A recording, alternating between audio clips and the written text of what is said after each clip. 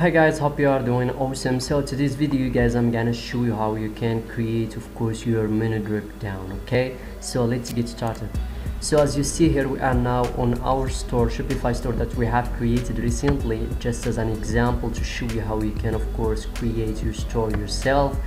So to give you just an idea about what is Dropdown guys, it's a sub menu that it should be, for example, under home menu or catalog menu. Okay, so let's say that for example we want to create a sub menu or drop down menu. The only thing that you have to do guys, of course, is to come to your Shopify dashboard. Okay, and then of course once you are here, I need you to click on online store. Okay, and then of course if you scroll down, I need you to go ahead to navigation, because when it comes to navigation guys, it's of course is the right place where you can of course change everything about your menu. Okay, so as we are here guys in our navigation section, the only thing that you have to do guys, of course, is to click on menu.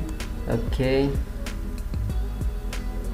and here we are. For example, let's say that we want to create, for example, a sub menu or drop down menu. The only thing that you have to do is to add a menu item. Okay, so you are here guys, I need you to come to the link section and of course click on it, and of course let's assume that we want to of course add our collections to our catalog menu. Okay, then we need to click on it like this.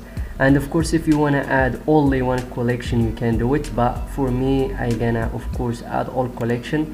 So, and of course you need to click on add it.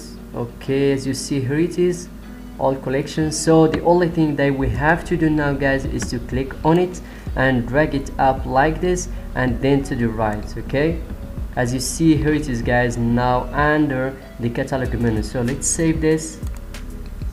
Okay, and of course let's refresh our store to see if everything is alright and our sub menu drop menu is there of course. So if we come for example to our catalog menu, we will find under it our sub menu or drop menu, which is about all collections. Okay, so guys, let's add now another drop menu or sub category menu to our catalog menu. Okay, so let's go back to our of course dashboard here. The only thing that you have to do guys again is to click on add menu item to catalog. Okay, and of course we need to add for example our product to our catalog menu.